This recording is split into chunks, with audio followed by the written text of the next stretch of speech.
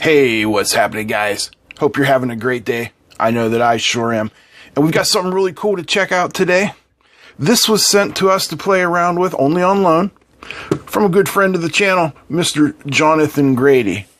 Now, if you guys have been watching the videos, and I hope you have, you know that I'm just getting into amateur radio, also known as, ham radio.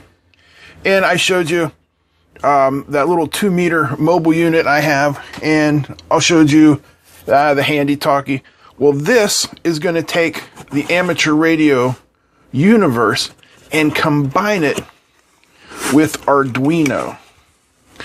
It's the Hamshield, and we're going to check this bad boy out here and see if we can get it going. So inside the box, we have a little getting to know you sheet, and it gives us a link of where we can go for more information about this. There is a power supply, 9 volt, 1 amp, some header pins, and a little SMA connector. Telescoping telescoping antenna, flexible, very nice. And finally, the Hamshield itself. If I can get it out of the bag. Okay, let's have a closer look. Some basic information. It's Arduino compatible and it is stackable, which would be really good because you could use it with the TFT LCD. Oh, so many possibilities. It's going to use I2C pins, also uses GPIO, PWM, and the ADC. Frequency range, 134 to 174 megahertz, 200 to 260 megahertz, and 400 to 520 megahertz. So it's a VHF, UHF transceiver, covering the 2 meter, 1.25 meter, and 70 centimeter bands at a half a watt. And it's based on the system on a chip, which is the Actus AT1846S. It even has the subaudible modes such as CTCSS and CDCSS, which some of your repeaters are going to require. So let's zoom in here and take a really nice tight look at this bad boy. Well, I guess we are zoomed in all the way. So right here is that system on a chip, that Actus chip. We got some transistors, we got an inductor, we got some big capacitors, our clock. This is our antenna connector, a reset pin, a headphone adapter. Here are some other header pins for mic, right, left, and ground. And if we flip this guy over here, we can get a better look at the pins we're using.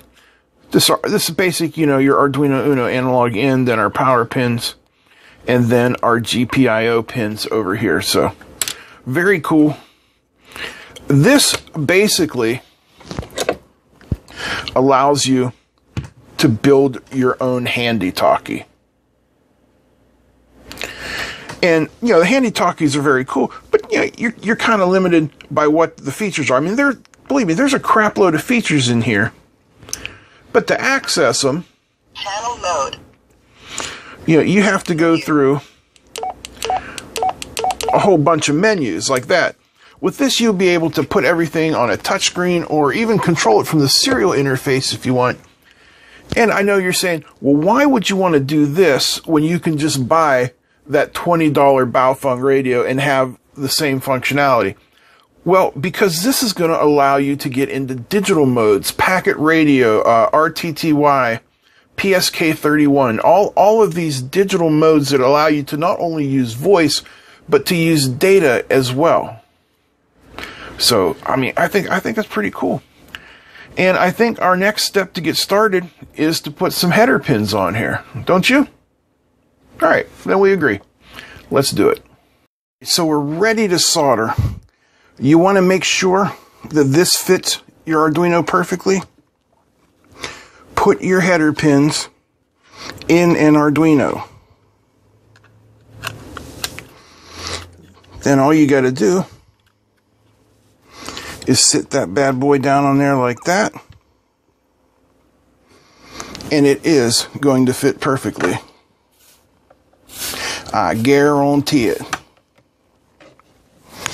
Now we get ourselves a nice clean iron, and I will show you just how easy it is to solder stuff like this. Just put a little teeny bit of solder on the end of the iron. That just helps with thermal transfer.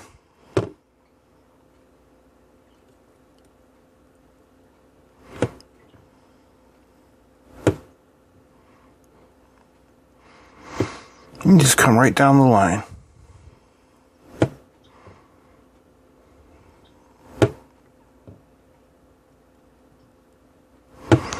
See how easy? Alright, I'm going to solder the rest of them up. You don't have to watch. Okay, all of our GPIO pins are soldered up there. Looks pretty good. Next, we need the Sma Antenna Connector. So how are we going to do that one? Let's get it out of its baggie.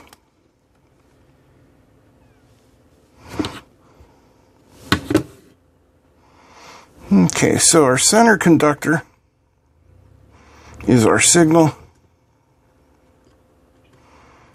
and all the other outer pins are just the ground. Well, just the ground are the other half of the antenna. So this shouldn't be too hard. What I'm going to do is I'm going to solder on one of them, and then we'll straighten everything out and get it into position. And we should be able to get it on there real nice and neat like.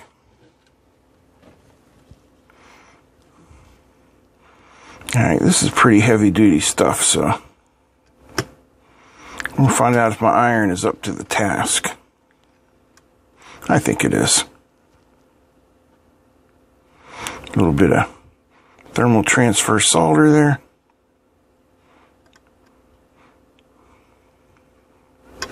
Alright, that's slipping around a little bit. I'm going to have to secure it. Be right back. Alright, here's a little trick they don't usually tell you about in electrical engineering school. Just a teeny drop of super glue on the edge of that PCB.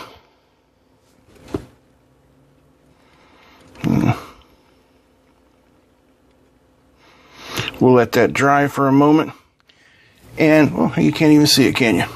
We'll let that dry for a moment, and we'll be ready to rock and roll.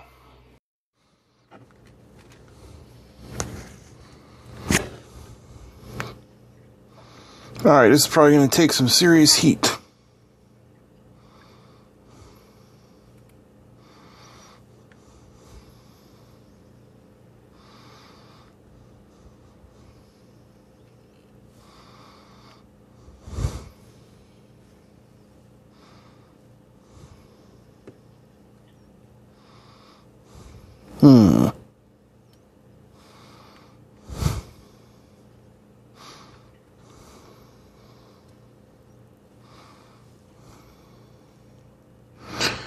Not yet.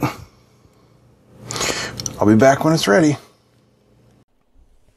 Okay, so if we come to www.hamshield.com/start, it'll bring us over to this instructables page.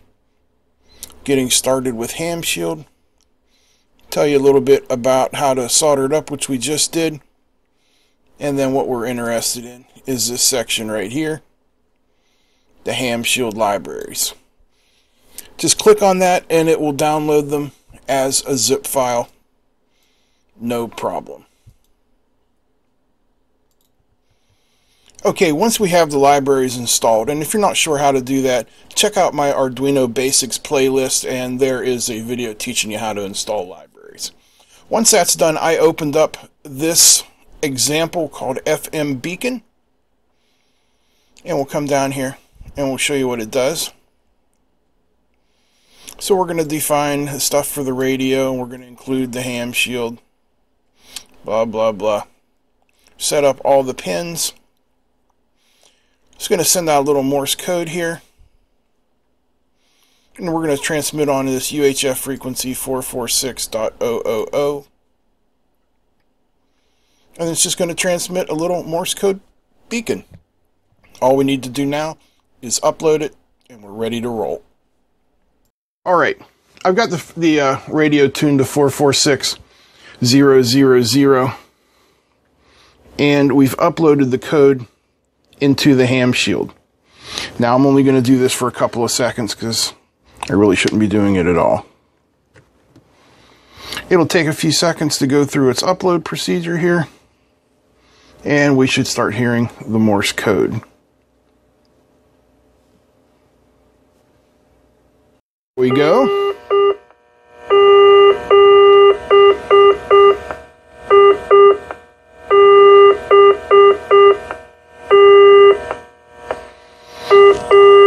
Now, if I unplug the Arduino,